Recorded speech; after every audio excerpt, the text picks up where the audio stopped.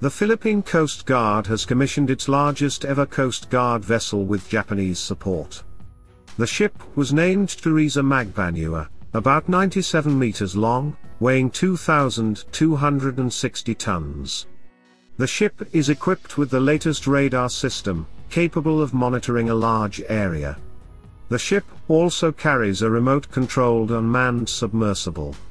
It is expected that this ship will participate in rescue missions and surveillance activities in the South China Sea. In the near future, Japan also plans to provide another large patrol boat to Manila.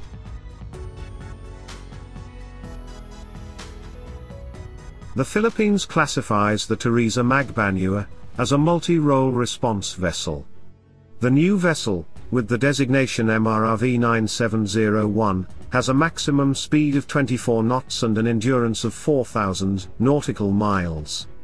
It is seen to boost the Philippine Coast Guard's capability in patrolling the country's maritime territory, and providing a swift response to offshore and coastal incidents.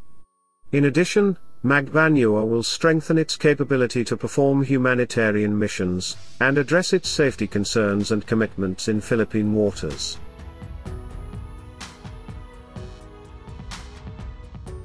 The BRP Teresa Magbanua is based on the Kunigami-class ships of the Japan Coast Guard.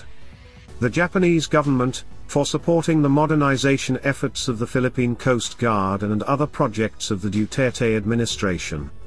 The second 97-meter MRRV would reach the Philippines in June, to be dubbed the BRP Melchora Aquino.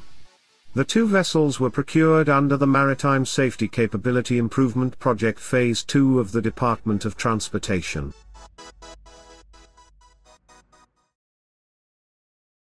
The MRRV has a helideck and a hangar that can accommodate the H-145T2 helicopter of the PCG. She also has a hyperbaric chamber for those who have diving sickness, and a survivor room that can accommodate those who will be rescued. It held its first steel cutting ceremony on the 18th of December 2020, and was launched on the 26th of July 2021.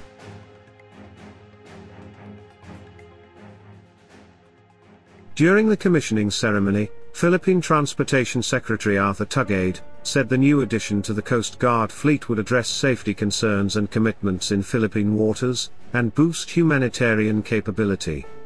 Tugade added that the new vessels showed the relationship between his country and Japan was firm and strong.